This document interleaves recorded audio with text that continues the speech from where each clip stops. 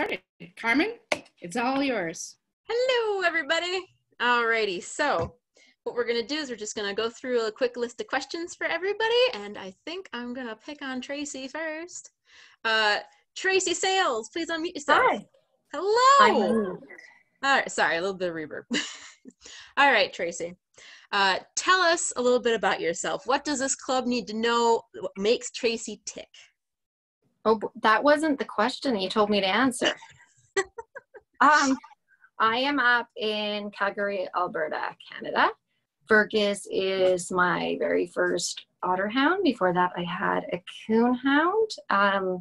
Definitely didn't prepare me for Otterhound, but it did make me a better hound owner.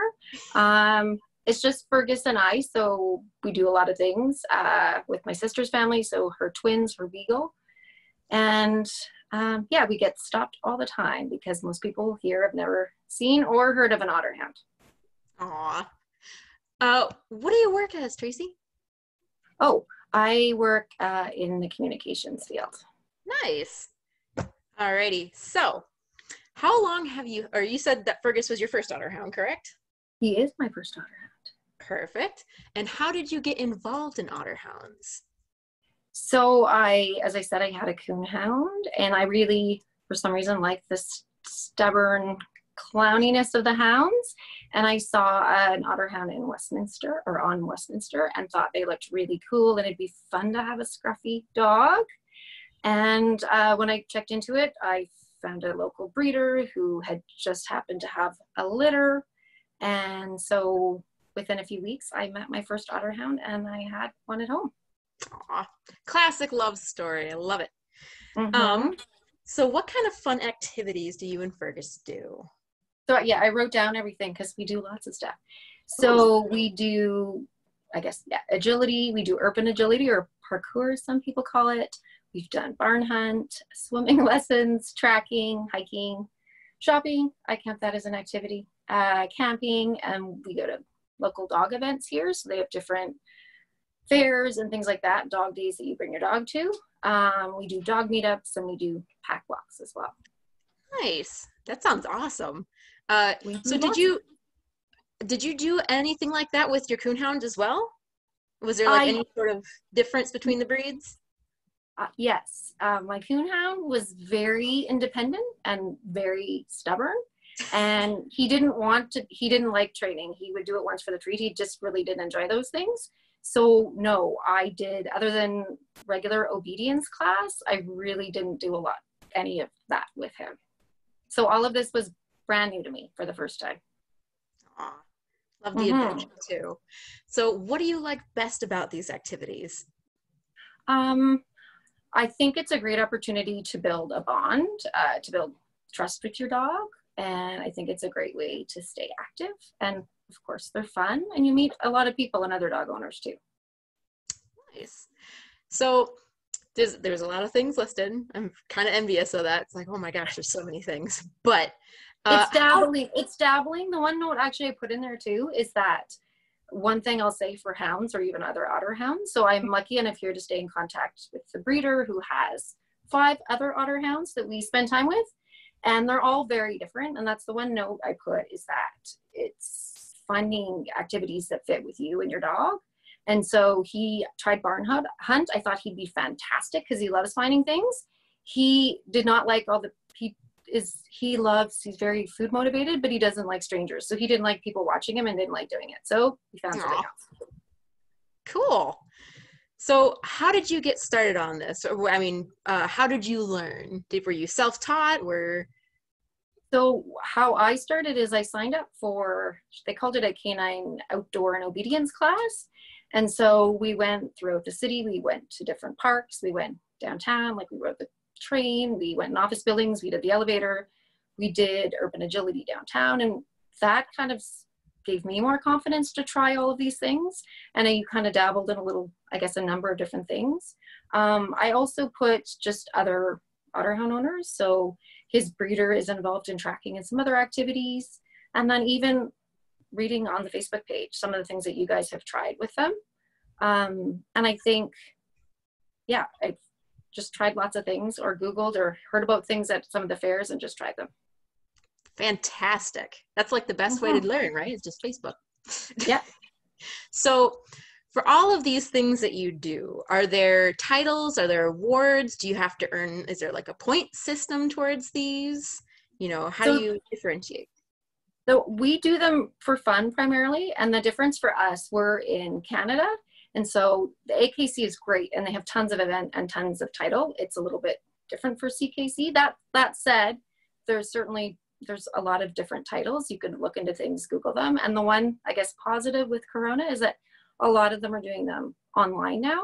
So one of them in our call or text earlier today, I saw for parkour, for example, you can do a lot of that online. So it's something I will take from this meeting and look into. But right now we've done things for fun and to be active. So I haven't even done that much. Rally is one day on my to try list. So we'll see. Cool. So do you have any sort of advice for any of those newbies that are kind of looking to get into the same systems? Hi, my advice would be, I guess the first thing maybe I was not nervous, but they're big, strong dogs. And for me, I didn't have the confidence on handling them or taking them all of those places. So for me, signing up for a class and learning how to manage them and how to best do some of the activities with them, and learning, I guess building that relationship and trust with your dog, and then learning. So he's very food motivated. So I know now that he'll do pretty much anything for food. And then I think reach out to ask questions. So whether it be your breeder or if you're at an event, asking other people. And also volunteering. So last weekend, if you were on Otterhound Lovers, I volunteered at a canine good neighbor event. So that was an opportunity for me to see how it functioned, see how it worked, and see if it's something I'd be interested in trying. And the other piece too is he's always one of the largest dogs at a lot of things we go to. And I would say, don't let that deter you. We were models, or he was a demo dog for downtown urban agility for dogs. And every other dog was, they were Chihuahuas and tiny dogs. So, but he still crouches down and he does everything. And if anything, some of the feedback from the pack walks is he's been fantastic in helping all of these dogs who were terrified of big dogs, learning that they're not all scary. Tracy, for those of us who have never heard of it before, can you just give us a little bit of description on urban agility or doggy parkour? Sure. What kind of activities and movements and stuff? Because a lot of people haven't heard of it. Sure. So what it, I guess, essentially is just using, so a formal agility would take place in a ring with only agility equipment, and urban agility is just really utilizing everything around you. So we get comments when we're walking in the park. He jumps up or steps on and off of benches, over top of the bike barriers. He, walks across logs. He ducks under things. And so it's just using things in the environment. So if any park that you go to, or if you go on a nature walk, just utilizing everything around you. It's a great way to make them use their minds and to make them more tired. And so, when we go anywhere for a walk, we rarely just do a walk. He's stepping up and down on things and going around things, and we're using everything around us just so that it makes things more interesting. How do you get him to do those things? Do you use bait or treat or commands? No, I guess I use commands. I don't use bait for most of the training we do. I do it when he's first learning it. But he's really eager to please and always excited to try things. And he's now at the point, if we're walking near a bench, he automatically goes on it and jumps off of it. He automatically walks along the logs. He just does all that because he thinks now that's what you're supposed to do when you see something. When you see a barrier, you duck under it or you jump over it. You don't go around it. So that's what he does now. Nice. Good survival skills. Yes. Cindy, did you have your hand up? Unmute. So a friend of ours, we think, did you say pack walks? Is that when you put a pack on them of a certain weight? We do meetups where that's what I call a Right. pack walk, where we meet up and walks. But I also, yes, I use a backpack on him as well. And is it weighted? Like it has to be a certain percentage of their weight? So you start off just with, depending on the pack you have, I guess always start with it empty, just so they get used to how it feels on them. And then you slowly build up. Yeah, so it just, and it depends on the dog. Some of them, he doesn't seem to mind it. Some dogs don't like the feel of it. And then some of them, if they come as a harness, you work up to it. And yeah, you can do up to a percentage of their weight. Mm-hmm. And it's a great way, especially if they're a big dog, it makes them tired quicker. So as long as it's not really hot out, they do really great. And they can carry their own water and their own stuff, especially if you do camping and things like that. We have some friends of ours that do this, and they have Swissies, and they get them together, and the dogs carry the wine. And then as they get to their first stop, then they unload, like, you know, X amount of bottles, and then they go, and then they go, and they go. But they do it all day. I've never even thought of that. So thank you. There you go. There you go. Okay. All righty. Thank you, Cindy. And thank you, Tracy. No problem. Nice getting to know you, and welcome to the club. Thank you. All righty. All right. Next victim, Katie Wright. Go ahead and unmute your mic there. Maybe. There you go. Hello. Live from the Moping Box. All right. Yes. So, Katie Wright, tell us, who are you? Who am I? Yes. I'm Katie Wright. I live in Battle Creek, Michigan. I have, well, the number just expanded, but I had 2 Otterhounds, and now we added 8 because we just had a litter born 4 days ago. So I have Penny and Sassafras, and then we have the litter of the Michiganders here. So we have 8 of these little suckers running around. So I am a medical speech pathologist working mainly with people after brain injury, stroke, dementia, pretty much any medical condition you can think of, working on swallowing disorders and communication abilities. What's the next question?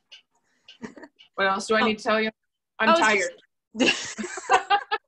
All right, you get a pass. No. Okay, so how long have you been in Otterhounds, and how did you get involved in Otterhounds? Well, Carmen, I don't know how I got involved. So I grew up with Airedale Terriers. I got my first one as a surprise in 6th grade. My parents had Airedales before that, but we were a military family moving around, so we couldn't have one when I was really young because we didn't want to have to place dogs or try to travel, you know, across the world with dogs. So my mom surprised me with one in 6th grade, and her name was Sadie, and she actually shuffled her feet and kind of moved like an Otterhound does. So, you know, I started really reading about the Airedale and the ancestry of the Airedale being linking back to Otterhounds, and I was like, man, it'd be really cool to meet one of those one day. And that was kind of how I progressed until graduate school. And then the lovely Facebook kind of connects people more than ever has before. And I found the Facebook page Otterhound Lovers. And I found the Lang family that lives 20 minutes from my house. And I messaged Carmen's mom, Nancy, and said, hey, can I like meet one of your Otterhounds? I just wanted to meet one to say that I had met one. And they said, sure, there's a big show coming up. Why don't you come and meet us? I thought dog shows were exclusive events. I didn't know anyone could go in. I thought you had to like be invited or something. I didn't know how they worked. So I was like, sure, I'll come to a dog show. So we went, and I met the Lang's dogs. I think you had Miracle and Dazzle and Echo. And what I didn't know at the time, and so Nancy, they had a bunch of hounds there, and they asked me to hold the lead, and I thought it was like a golden lead. I was like, oh my gosh, I'm meeting an Otterhound and I get to hold its lead at the same time. This is amazing. And then a couple weeks later, they kind of told me that there was a litter expected, but there was only a single puppy.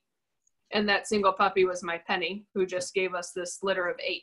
So yeah, so Carmen and her mom and Terry Goots and Cheryl Prattley wanted to make sure that whoever got this puppy had experience with the stubbornness that can be a singlet, and growing up with terriers, I kind of understand what they meant by that.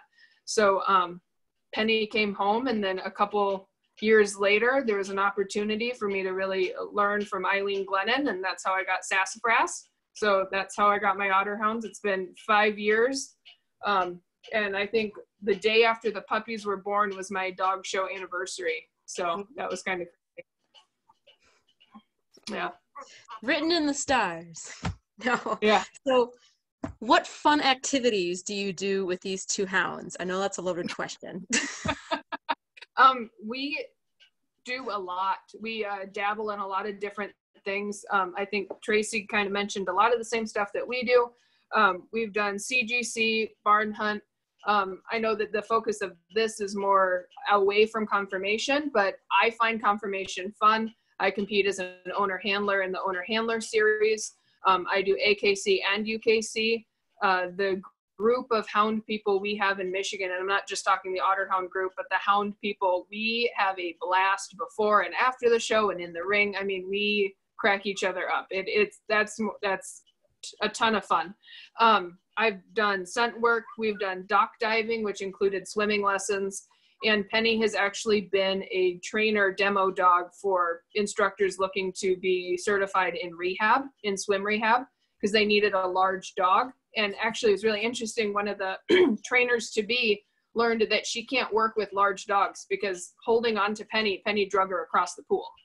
She could not, Penny was just too big for her to be able to hold. So definitely has been part of some breed education there. We've dabbled in some tracking. We've dabbled in rally. We do enjoy camping and hiking. We do a lot, not a lot. We've done rustic camping, and the dogs absolutely love that. I mean, what's better than being muddy and being allowed to sleep in a tent? We do different breed education events. We've done lake swimming. I'm sure you guys have seen my mom's picture calendars that they put out every year. So we do calendars every year that the money goes towards different rescues, Airedale rescues, canine cancer, and an Otterhound fund of some sort. We've done dog education events at a preschool for dog safety. And we have taken an agility class, and we've done trick dog. I'm sure there's something, but. Holy Moses. All right, everybody. There's no excuse left. You got to sign up for something. But so you mentioned that you had Airedales beforehand, and I know that you've done a lot with those Airedales. So between Otterhounds and Airedales, is there a difference in? So there is. So one way I kind of compare them is an Airedale will look at you and purposefully ignore you. An Otterhound won't even give you that courtesy. They just keep sniffing. They don't care. Like an Airedale will purposely look at you and say, no, not happening. And the Otterhound didn't even hear you say anything. So to me, that's a huge difference. The Airedale, so if you think of the history of an Airedale, an Airedale was actually one of the first police dogs used. So there is a certain amount of biddability and wanting to please or wanting to work with a person. An Otterhound was meant to hunt with a pack, but independently. They weren't working to please the hunt master so much. They were out, running ahead, doing their own thing. And I would say Otterhounds still try to do their own thing. Absolutely. All right. So what do you like best about some of the activities that you have listed? What do I like best? I would say that being involved kind of allows you a better understanding of your dog. And as crazy as this sounds, definitely allows you to actually kind of health test your dog as you go. I mean, if you're training, when your dog's slow, when things aren't picking up as quickly, you kind of get an idea if you're grooming them or brushing them out. You can see any new lumps and bumps that are on them. When I started conformation training, I had no idea what I was doing, and I didn't know if it was something I was going to stick with. And my thought the entire time was, at least I have a dog that'll be able to stand for a vet exam. If I get nothing else out of it, I have a dog that can stand for a vet exam. So. Nice. I think she learned a few other things along the way too. So, yeah. How did you get started, and how did you learn? Were you self-taught? You had mentioned a few mentors. Wink. Yeah.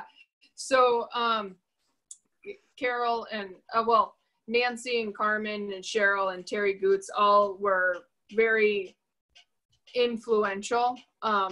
So Nancy Lang challenged me. I was literally standing in their whelping box, and she said, I'd like to see this puppy do one match. And I was like, oh, I've seen him do dog shows on TV. That's easy. I can do that. It was not easy, not at all.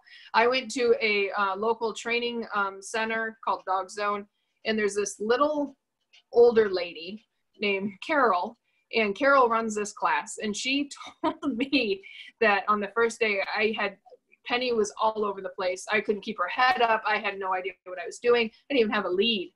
And she said, she'd seen worse. She'd seen a dog hump its handler around the ring. And I was like, oh, this is great. Like, I'm the prime example of bad, And the first show came up, and all the grandmas showed up. My mom was there. Cheryl was there. Nancy was there. Terry was there. And I was like, oh, great. Now we're in the big leagues. Everybody's here to see what I've done with this puppy. We survived. We lived. We didn't fall. So that was all I wanted. So the other things that we've done, because I had experience with the Airedales, I kind of knew what I was doing. We have done, for more formal events, we have done classes for like scent work, dock diving, stuff like that. Cool beans.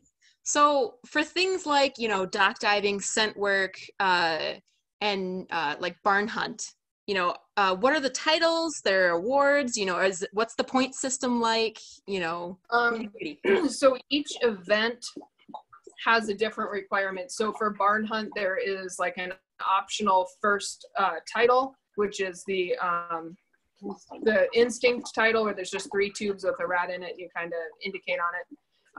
And then it goes instinct, novice, open, senior, then the championship level, master, and then the championship level. I had worked up to a championship with my Airedale, and then I handed the reins over of the Airedale over to my mom and started with Penny. And Penny was actually the first Otterhound with a barn hunt title. So that was pretty exciting for us. There's different levels to go through. I know other people here do trick dog. Trick dog also has different levels. Penny, I didn't turn in the paperwork, but she did complete the intermediate level. She knows how to skateboard. I'm just very bad at paperwork. Things like tracking, I really enjoyed working with Eileen. Eileen has done some more, that one formal class, and I'm sure she's done things before that I wasn't a part of. We did an agility class. So there's different levels for each one. Sweet. So for people looking to, go into a few more of these things with their hounds, what kind of advice would you give them? Pitfalls, things to look out for, stuff like that. I would be certain to know that, Eileen says, I want to see puppies. Be certain that you're not going in with the expectation you're going to be the head of the class. I think that Otterhounds are very capable.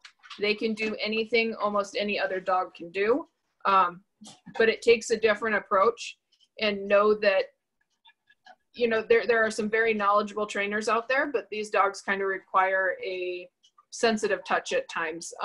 They are not easygoing. I mean, they are easygoing, but they're not easy. Their training isn't always easy. They can master something in one repetition and be done. Or some things might take a few more repetitions. But don't go in expecting that you're going to be, you're going to beat the golden retriever in class. It might happen, but as soon as you think you have it mastered, they'll do something completely different. Yep. So be prepared to laugh at yourself. Oh my goodness. Sorry, I'm getting so many memories just popping up. But thank you for sharing, Katie. Alrighty, Yeah. Allison. And here's Eileen.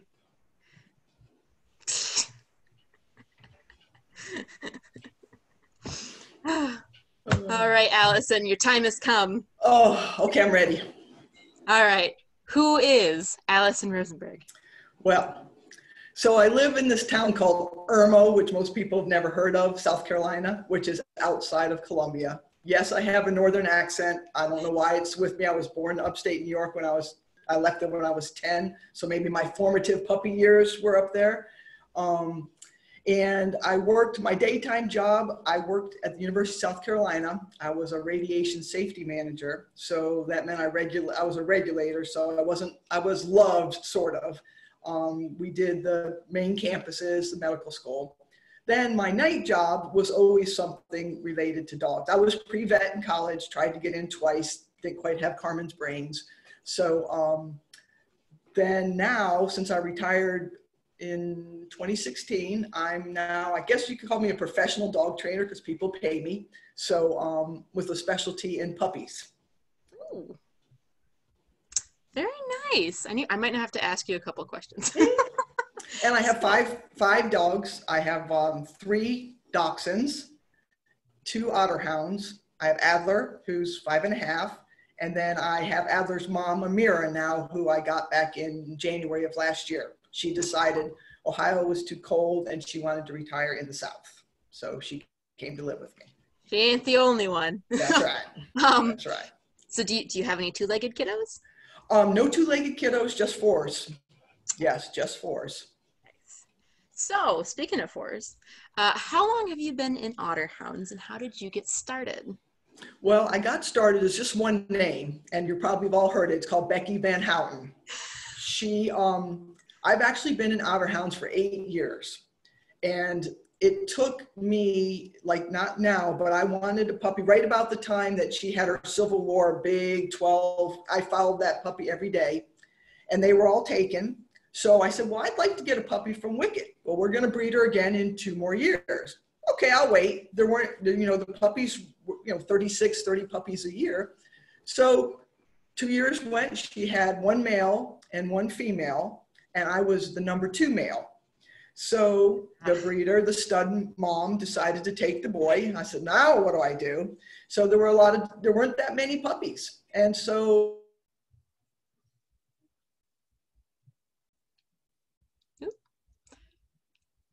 Allison, you still there? You kind of froze up on us. Everybody's in suspense. So finally, I got a litter and I'm here. Oh, there you are. Okay. Okay, good. Continue. My internet kind of went boom. I went to, before I got the Otterhound, I went to the Nationals at Chagrin Falls. I think that's maybe where I met you and your mom. And I remember walking to a room.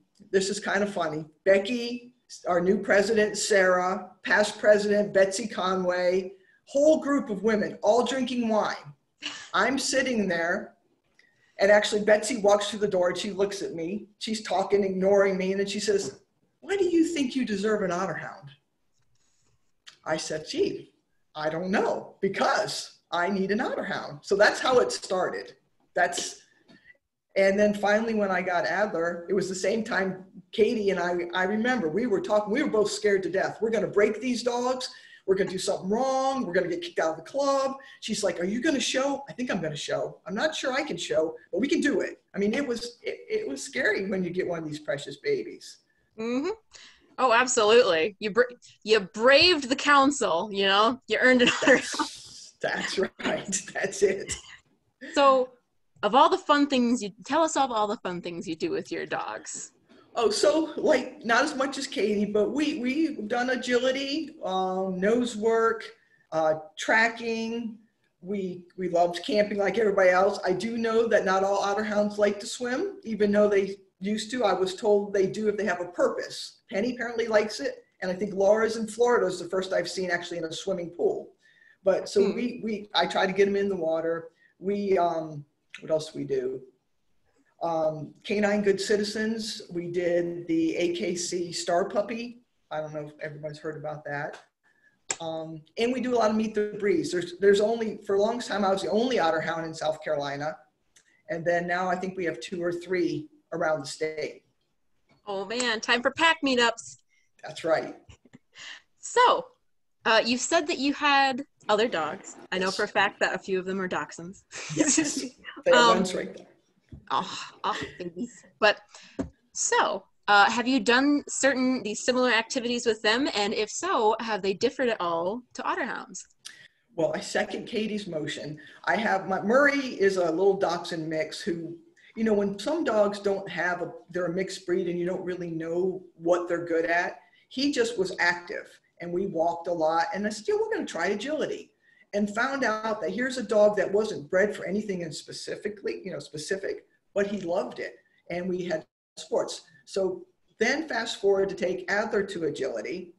Just like Katie said, we do it one time, we were so good. We did it the second time, we were so good. The third time, the instructor said, let's videotape him. Okay. Yeah, no. We missed the dog walk, we ran around, we visited everybody, and then I finally got him back. So and I said, he's not a border collie, he's not a border collie, he's not a border collie. Okay. And then you understand what you're working with. Mm-hmm. Oh, absolutely. It's only when you get to try and gloat over them that they're like, watch this. Yeah, that's right. That's right. So, what's your most favorite part about all these activities?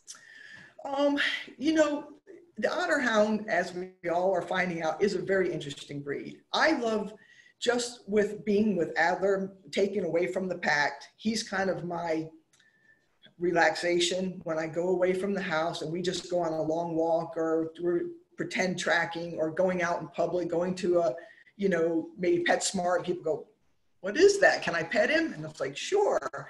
So to me, that's my favorite part of him. The dachshunds, everyone always loves little weenie dogs, and they're hounds, but he's just one of those ones that for me was my newest heart dog in a different way. You know, it's a different bond, maybe because I waited so long for him, and then when I finally got him, I didn't want to break him. I don't know. They're a lot hardier than people give them credit for. That's for sure. So, how did you get started and how did you start to learn? Were you self-taught? Did somebody mentor you? Yes, I was somewhat self-taught, but I really got lucky, and I don't know if people have ever heard of a lady named Teody Anderson. She's an author. She's on a lot of pet talk shows. She was the Association of Professional Dog Trainers. She actually had her business here in Columbia. And it's kind of funny. I was teaching agility at the dog club, and she had a Tavern, is that Belgian Tavern? And she wanted to take agility. And so I'm teaching her agility and we're talking, and she says, you know, I'm looking for a mentor. I need some mentee actually to do some basic obedience and stuff like that. So I got the privilege really to mentor under her while I was still working my day job. And then as soon as I retired, I kind of transitioned to that and said, you know, this is what I've always wanted to do. And now I get to do what I want to do. So she got me started, and then I've taken online courses and classes at the club and stuff like that. What's that old saying? You find what you love and you don't work a day in your life? That's exactly right. That's exactly right. You'll do that someday.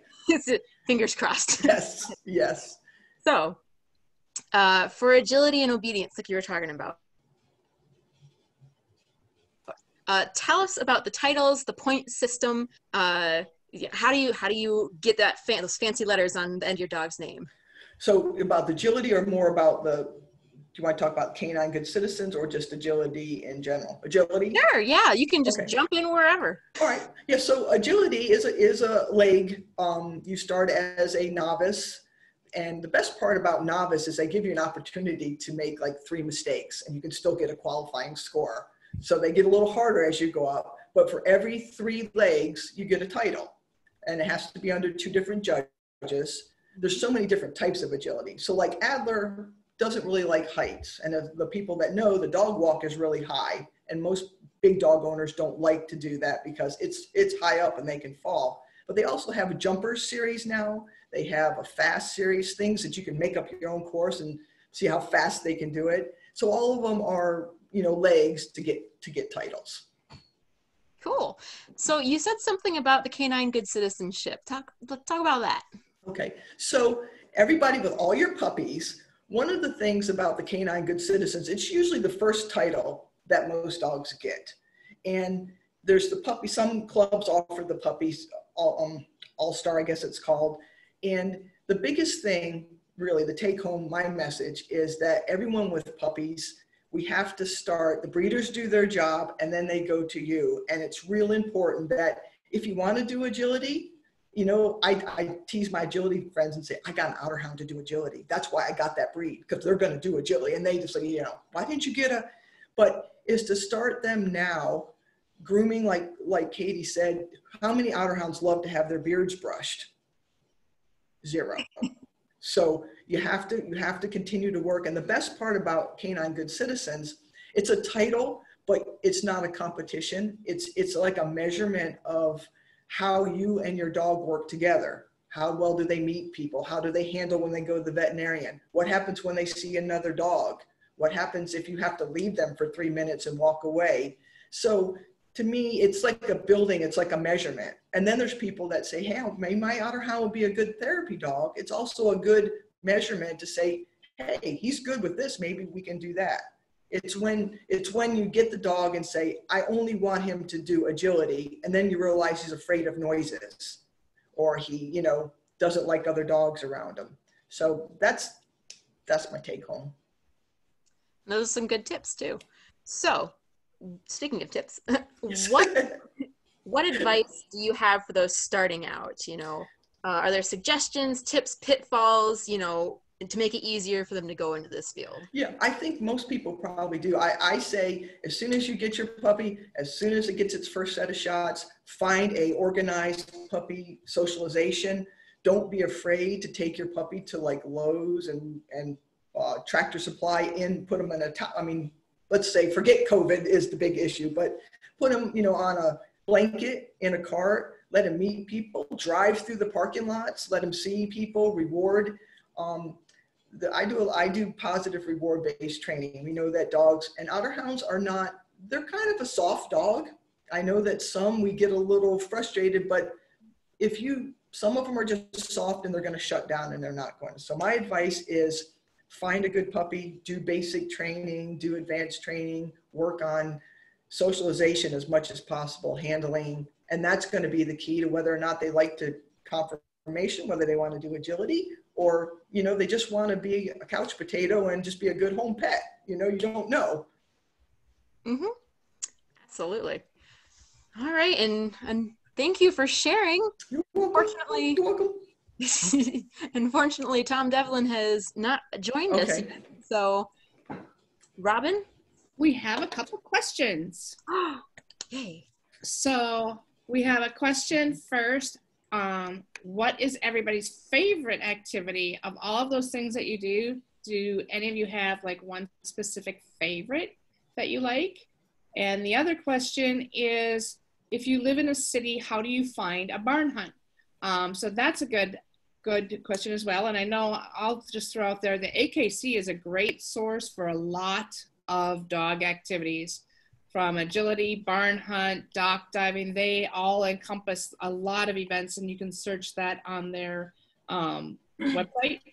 But I'd like everybody else to answer that, how you find a barn hunt, and then what is each of your favorite activities of all the things you do? I can answer the barn hunt question. I actually am a member of a barn hunt club in a city. So barnhunt.com has a search feature, and you can search for any clubs local to you. So I know it sounds like it's a really rural activity, but we do it in the middle of a kennel club, like in a normal training building. It doesn't have to be out in an actual barn. I actually think it's harder to barn hunt in a real barn, because I've done it in a llama barn before, and that's difficult because there's so many more smells. So it's an event that takes place all over in every kind of environment. They just have to have the required space. So don't be hesitant if you live in a city. There's barn hunts all over the country in Canada. And a lot of barn hunts are even at conformation shows. Yeah. Like you'll see agility at conformation shows, trick dog testing and confirmation. So CGC, dock diving, a lot of those are in conjunction with AKC shows. So even if you don't do confirmation, you can go to any of those things at a confirmation show. Right. A lot of them also have fast cat and lure coursing outside of them. So that's great. I'll never forget, I was showing my friend's curly-coated retriever, and we had to go into the group ring, and I told her don't let her barn hunt, and she still did. And this black dog came out with hay stuck in all of her curls. All out. Yeah. Okay. So I think, I know he was bred for tracking. And so I forgot if it was Tracy that said that, but I took him to a nose work class thinking, like you said, my dog is going to be the best one in the class. He went up to the first box. He was like, yeah, no, this is really boring. I don't like it. But he loves tracking. If I just throw something down or if I walk around somewhere, it's a lot of fun. But I've lately been working on obedience. And sometimes when the command goes in his head, rounds a little bit, and then he goes, okay, I'll sit. It's really rewarding. It takes, it's rewarding. So we're working on our competition maybe for obedience. So we'll see. Cool. Tracy, do you have a favorite? We're really lucky to live less than an hour from the Rocky Mountains, from Banff and places like that.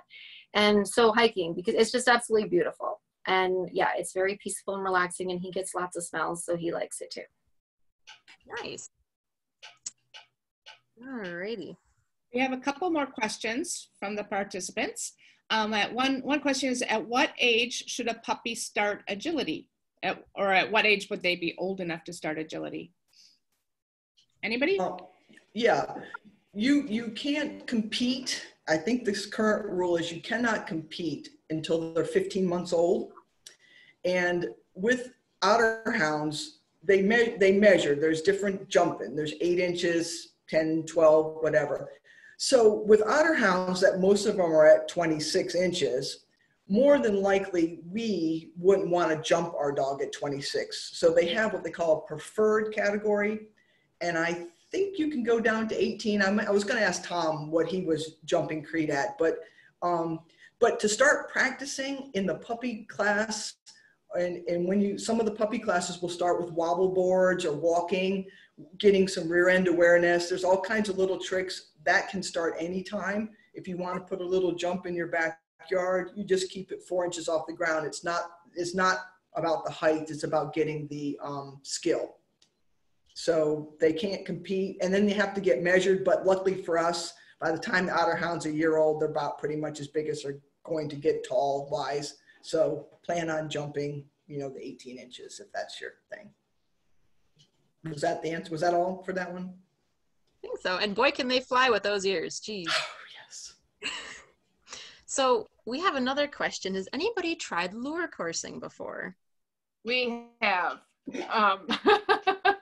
I did it with Sassafras, and she was baying, like watching the other dogs going. And all my dachshund friends told me this was a great idea. So I was, pumped to do this because Sass was so interested. She took off and did the straightaway super fast. Well, not compared to the sight hounds that are actually meant to do it. But she was going, and about halfway through, she was trying to track it rather than watch it. And the guy running the lure said, well, it's not very fast, but I guess she's going. So we didn't complete the course because she stopped. But I can say that this is where her obedience training came into play. She was in the middle of a field, and I was actually able to call her back to me, and she did a full front sit right in front of me. So, she was out in the middle of and she wanted to take off. There's been no way I would have caught her. So.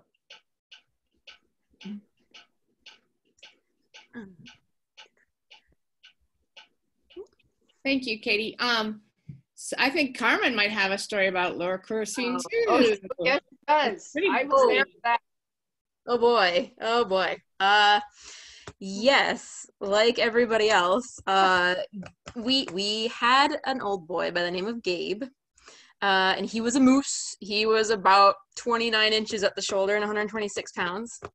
And he absolutely loved to run. Like you could set him, we have a full 1.5 acres fenced in, and if you just let him go, he would run for hours if you let him. And so my mom and I said, he likes to chase the vulture shadows, going overhead, so why can't he, go after some bags? So we set him up, he's sitting there watching them. He starts, getting really super amped up, and I let him go, and he bolts, and he's going full speed, 100 feet, and the flags go left and he goes straight. And I'm like, oh my God, because how am I going to catch up to this? I'm running after him in my silk dog show suit. It's 90 degrees. I'm like, Gabe, come back. And he takes a right and decides to pee on a porta potty, and I caught him. So we were all ready to run after him. Yes, there was about a mob. There was a mob behind me, yelling, Gabe. But that's our lure coursing experience. The only other time I tried it with JoJo, and it was a little loop, and she got lost. She kind of lost track of everybody through the snow fencing, and she just kind of sat going, now what do I do now? So...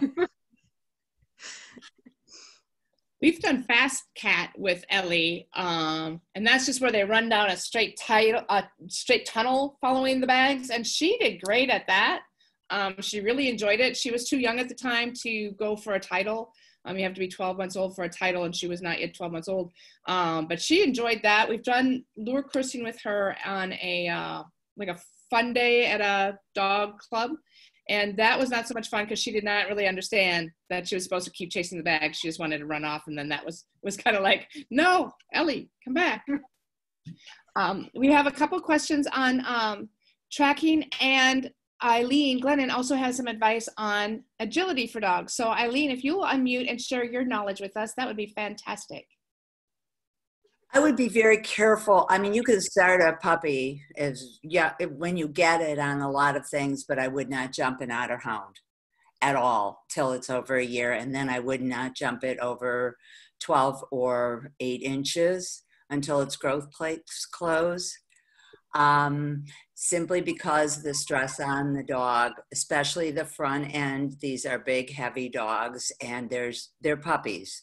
So the trouble with agility, I'm going to say something, people will hate me, is these are very big, heavy dogs. And so the lowest an adult can jump is 20 inches. And, that's like in an open course, that's 18 jumps landing on its front legs. So, you can do a lot of things, the tunnels you can do, but I would not jump a young Otterhound puppy, just a warning.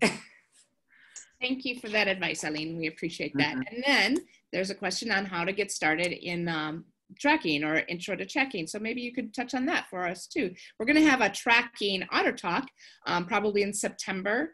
And Eileen will be our featured panelist for that one. But maybe you can just touch on that for us, for the participants here. Well, I start my puppies at about 7 weeks, 8 weeks, and I start them following people because I don't do barn hunt. My dogs are following people. I do it.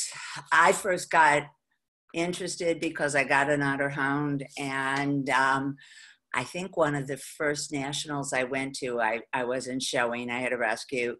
I saw somebody who was in the ring with the dog's nose on the ground. And I said, that dog, was interesting. And they said, oh, that's a search dog.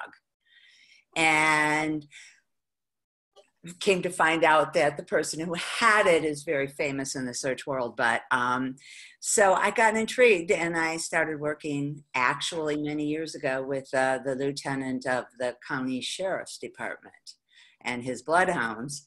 And then I got a confirmation dog, and I got away from it. And then I went back to AKC tracking, and then I went from there to search again.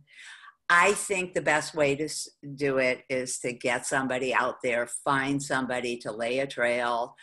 I am in many ways an academic, but I'm a kinesthetic tracker. I have to see it work. And so what I would suggest, if you're interested, go to the AKC website, look under tracking judges and find the closest one to you. They don't do a lot of classes, some places do, but most of it's individual work. So that's, or you can come to Purina Farms next spring when we'll be doing lots of fun things, including introduction to tracking. And, but basically there's a lot of ways to start. But what you want to do is let the dog realize that the best thing in the world is finding somebody, following a track, and they love it. They're just happy. They're just happy when they've got following their nose. Wouldn't you say, Allison? So. Aw, that's so darn cute. Yes. Oh my goodness. We've got some interest in flyball. Bev, I don't know if you want to unmute and talk a little bit about that. Okay, flyball was fun many years ago, but Otterhounds are not one of the fastest to jump over the hurdles. So what it is it's like sand hurdle racing again, and that's Canadian titles. Flyball is North America, and I believe I have the only flyball titled Otterhounds.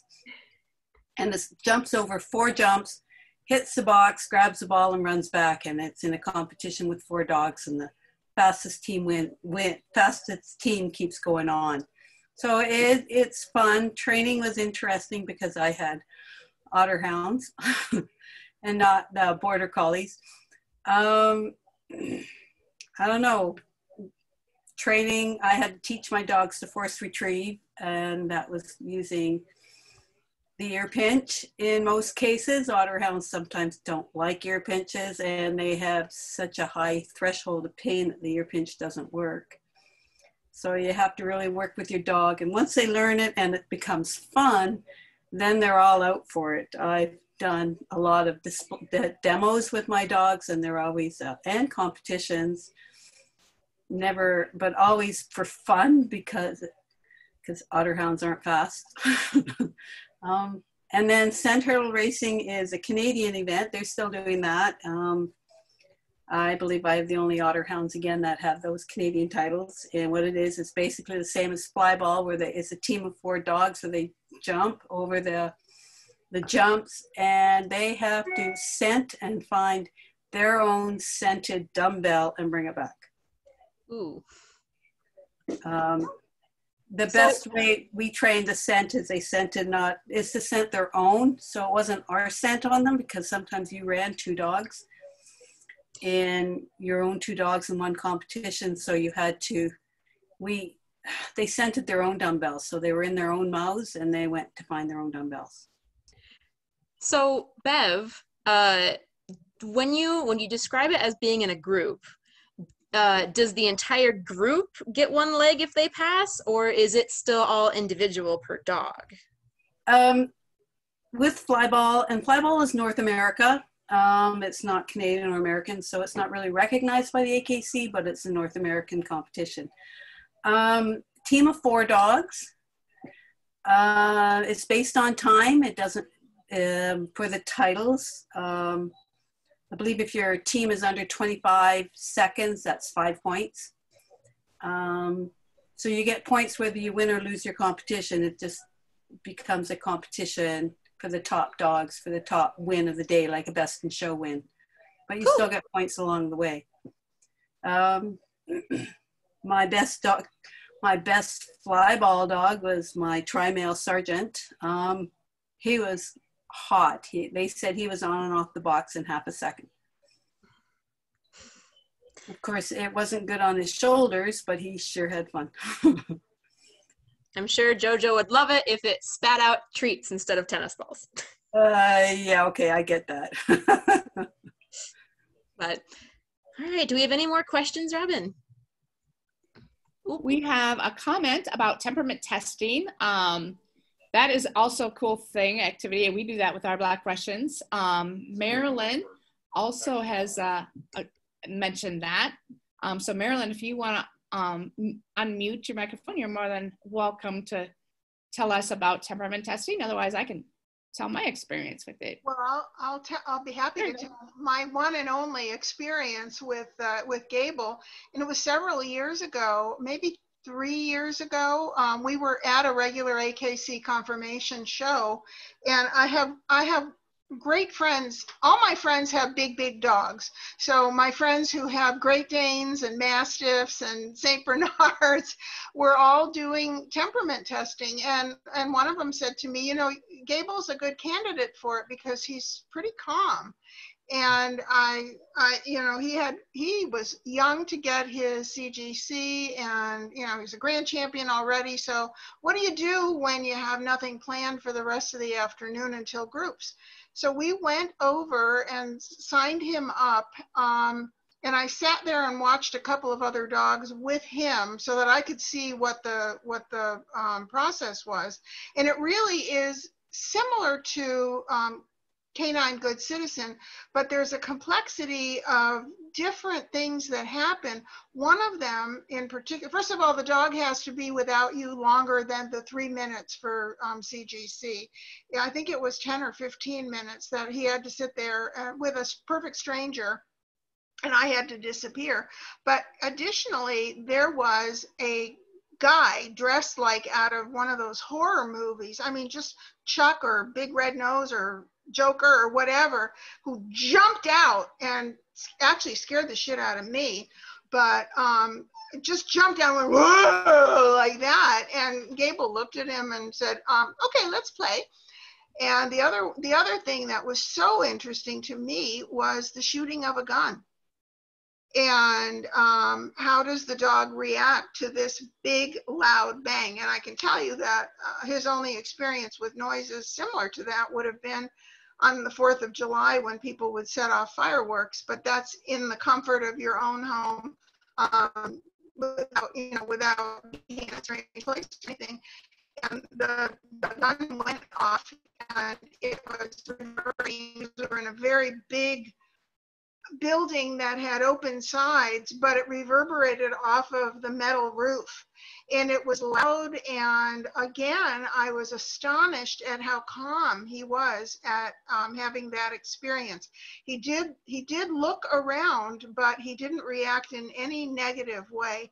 Those were the two things that stood out the most for me. I think if you have a jittery dog, if you have a dog that isn't mature and hasn't been on display with a lot of people or in different experiences, it might not be successful. But we went in cold, and, you know, I love the fact that his responses were mature, and it made me have real confidence in his good breeding, because I do think it takes a well-bred dog in order to go through something like that.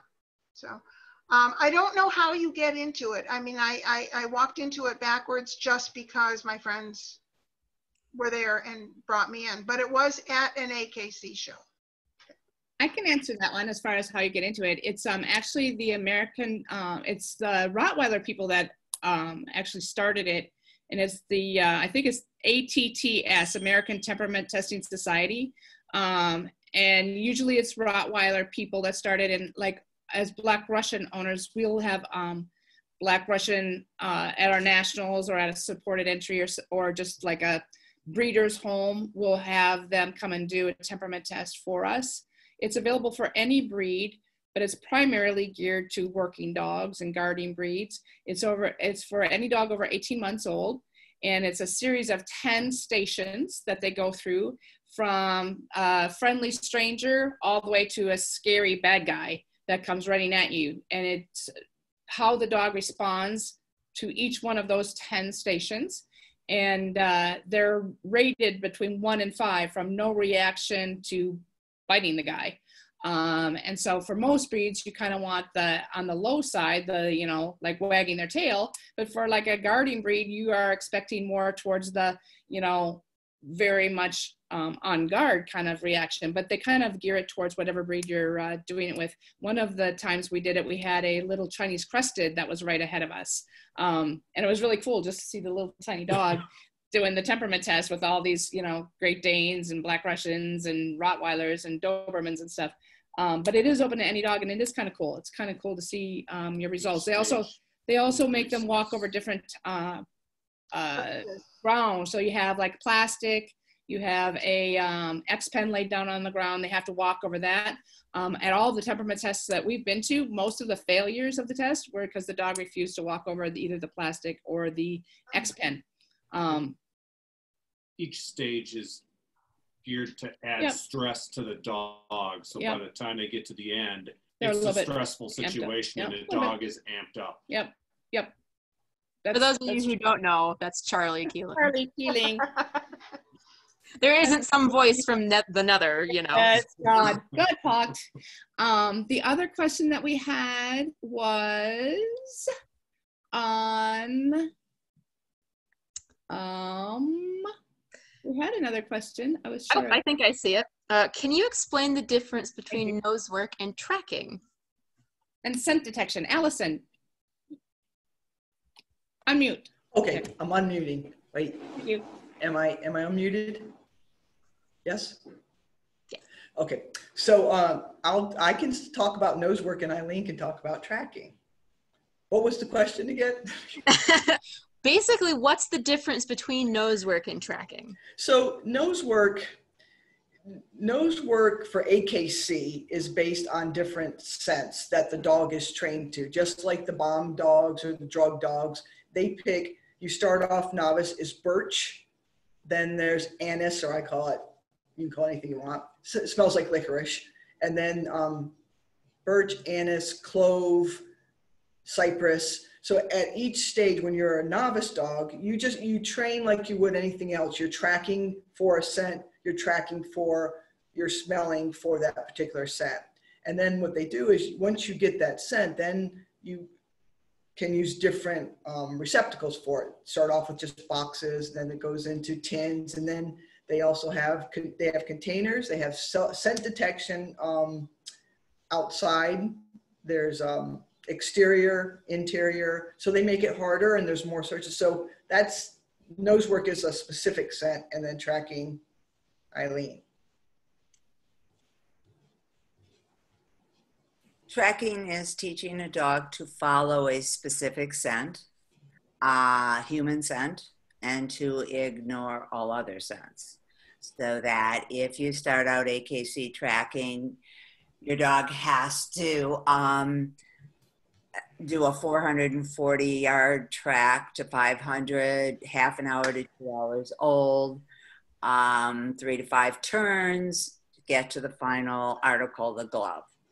And then it gets more complicated. We go up to 3 to 5 hours. We have distractions like 2 people walk across the track in a more, after a much more recent than the track is laid. And the dog has to, of course, ignore those because it's following one particular scent. Basically, I guess I would say that both scent work and tracking is the AKC version of, as Allison said, you train a scent work probably like you train an explosive dog, a drug dog, a cadaver dog. Okay, they are trained to indicate, they have a specific trained response for a particular odor. Tracking is following a trail. And so AKC tracking teaches you to follow a trail. The oldest trails are 5 hours. So they're not that old really, but you know, they get more complex as you go along, just like scent work does. We do have another question for both of you. Can you both track and nose work at the same time? Eileen will say no. No, I wouldn't. You wouldn't say no? You wouldn't say no? You could say they could do both? I have a dog who, I've had dogs who were certified cadaver dogs and certified scent-specific trailers. Same. So it's like, yes, they can, but it's a different activity. It's one of the things, the positive for an Otterhound, if they track and you know that the dog going ahead of you in the nosework search is good, they go in and they follow the scent of the other dog, and then they find the stuff faster. Just a little. Oh man, tricky hounds. Tricky hounds. I think the one thing I've said I would never do is I would never do barn hunt. Barn hunt. I knew it was one of the two that you didn't want them to change. To find a critter. The other one, my dogs have to ignore critters and follow a specific human. So I don't want to train them to follow a rat, because what if there's a rat when we're following a person? Problem. So that's true. That's true. Critters, especially on exteriors and stuff, you have to ignore all the critters and keep looking for like the birch or whatever oil you're looking for on that specific trial. So good points, everybody. Any more questions from anybody in the audience? If so, feel free to either write them in the chat box or unmute your microphone. So Cindy, I would like to say something. Yes, there's Cindy. I was so in order for us to help you, what things that we talked about tonight would you like to know more about? Would you like to see demonstrations on as we move forward? How can we help you? And what things intrigue you? Is it tracking? Is it nose work? Is it barn hunt? Is it, I think Carmen wanted to do lure coursing, I think, and but like, is it fly ball? What things can we do to help you? What are you interested in? Great question, Cindy, and that goes for the OtterTalks too. Anything that you want to see in a future OtterTalk, we'd love to hear from you on that too. While you're thinking of those answers, I just want to thank everybody who's here tonight. We're going to follow it up with an open chat. So I'm just going to thank everybody that is here. So if anybody has to leave, I get to thank them for being here right now. Also, we'll be posting a video link to this meeting on Groups.io. If you're not an Otterhound Club of America member yet, that's one of the benefits of being a member. You have access to all of the old voice newsletters, all of the different files and everything that the club stores on that site. Also, the next OtterTalk we'll have is probably either going to be on agility or a open puppy chat group. We haven't decided that yet. And then down the road, we have the national speaker is going to be speaking for us on August 27th. And then we're going to follow that up with a seizures OtterTalk, just a casual, what's it like to have a dog that has seizures and how do you cope with that? So those are in the future for the OtterTalks. Also, if there's anything that you are good at or you want to share your knowledge with the group, please let us know if you'll be willing to be a panelist. It's easy, it's fun, and we rely on each other to share their knowledge. So that would be great if you could volunteer for that. So with that being said, I think I'll just open it up for group chat and any questions and answers. So we have lots of questions. Buckle up, everybody. Yeah. Awesome. I love it. I love to see it. So feel free to unmute yourselves if you want, or if it gets too cluttered, we can just you can go by raising your hand as well. But for the most part, let's just go through these questions and then we'll just have you open it up as we go. So Cindy, okay, so we're done with Cindy. Cindy talked out loud. And I am, this is exciting, all the stuff that's coming up here. So I'm handing that over. I wanted to get conversations going. I'm trying to write them all down, you guys. This is great. And we can save this chat too, so we have it. So Dan wants to know, tracking, dock diving, specifically how to get started with the dock diving. So maybe Katie, since you dock dive, maybe you can answer that one for him. Oh, she's trying. I think there's a puppy or two in the way.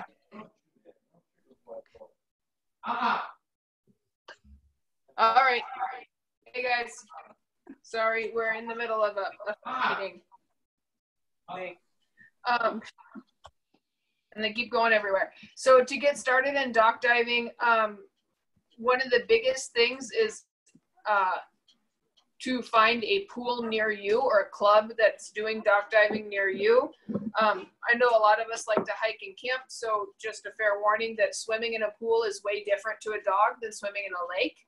In a lake, they can't see the bottom, so it looks more solid, where in a pool, it looks like it continues on forever. So you do have to get them acclimated to a pool.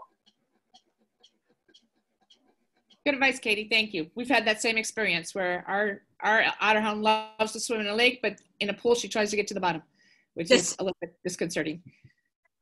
So we have one more question from Mackenzie Schley. She would like to hear more about search work and the training that goes beyond AKC tracking. Eileen, maybe you want to talk about that? And Tracy Seals has the same question. She would like to learn more about search and rescue and cadaver dog training and certification. So that's right in Eileen's category as well. And Eileen will be doing a tracking OtterTalk with us in September. So you need to stay tuned for that one as well. Eileen, can you answer those? You're on mute, Eileen.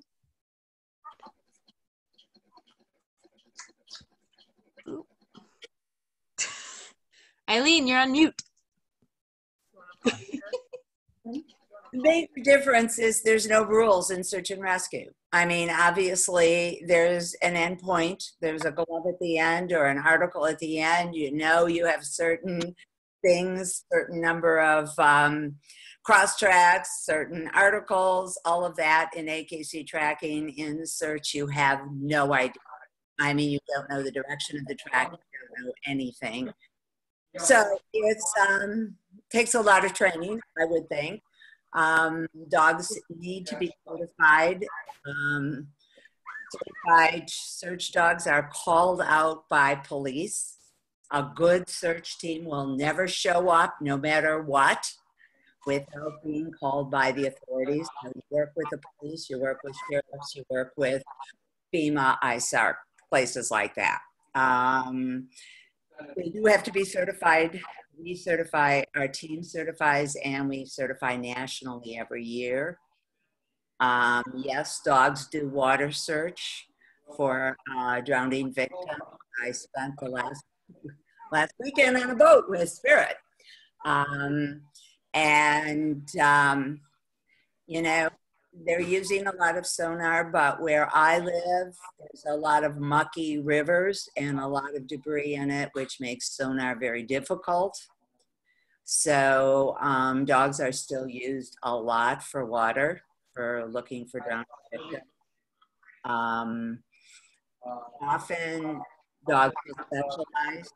They'll either specialize in cadaver, land and water, or search, trailing. We tend to cross train, but you never cross train then. In other words, you don't do bomb and drug dogs on cadaver usually. So how hard is it to volunteer for search and rescue, Eileen? It took me with a certified dog to be accepted to a team. But it's so if you're interested, find a team near you, show up, offer to be a runner. Don't expect them to train your dog if you're just you have to be a team member to be training, just because they have to keep the dogs up. But if you're interested, go see it. See if you're interested, because this is something where you're called out 24 hours a day, 7 days a week, usually at night. We've been called out in snowstorms. We've been called out when it's 98 degrees. So, be careful. It's a commitment. It's a real commitment. And I will add a little bit.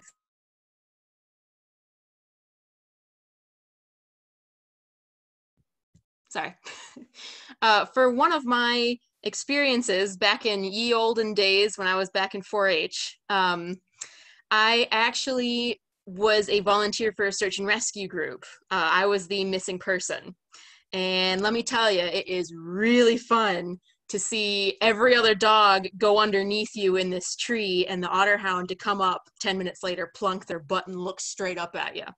So it's, I mean, I respect it a great deal, you know.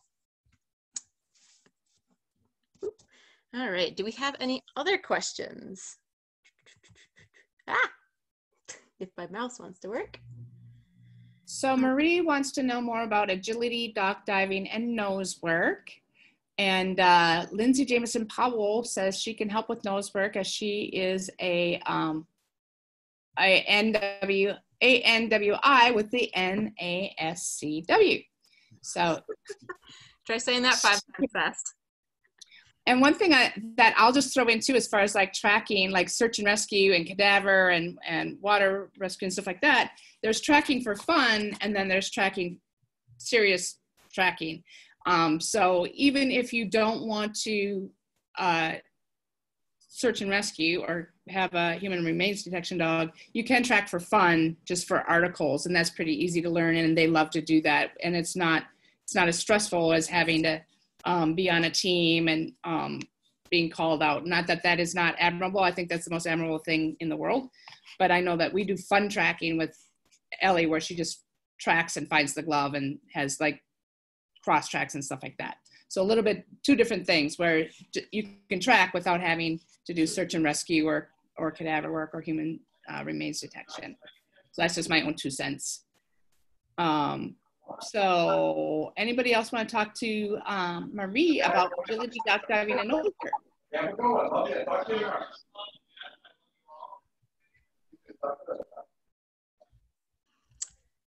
Okay, so let me ask, if I go to the AKC website, will they give reputable places to train and get taught how to do these things? You know, I don't want to just go to the yellow pages and pick, you know, Mary Jo's dog training class to go to and then find out that, you know, maybe it wasn't the most reputable one to bring Merlin to.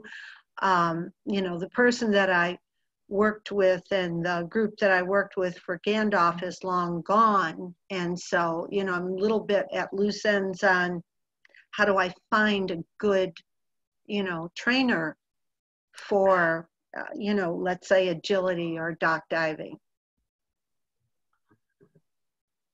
I'm going to give one piece of advice and then anybody else can chime in. I think, and how we get involved in a lot of the things is we go to an AKC event. So not even necessarily with your dog, but you can go to a tracking event. You can see the people that are trying to get their titles. You can speak to them, speak to the judges, speak to all of those participants. And that's a great way to get knowledge, especially about clubs and training facilities that are in your area that are reputable and successful. That's my 2 cents. Whether it's dock diving, whether it's scent work, whether it's tracking, whether it's lure coursing, any of that stuff, go watch it and talk to the people that are doing it and get their advice, pick their brain.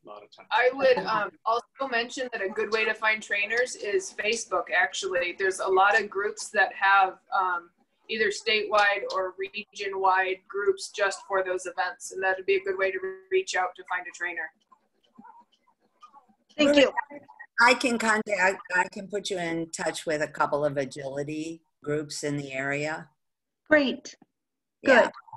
Yeah. I think you're probably closer to Cardinal. I don't remember exactly where you live, but there's a very good trainer in Compton Hills. Okay, great. Thank you. Did you have your hand up, Lindsay? Okay, so let's trainer. There we go, got it unmuted. For scent detection, go to the NACSW website and they have all their, they're the only ones that have accredited trainers. So we go through a training course, that's it. So they have all the trainers in the United States listed there. So you can just go to your area and find this instructor. Great.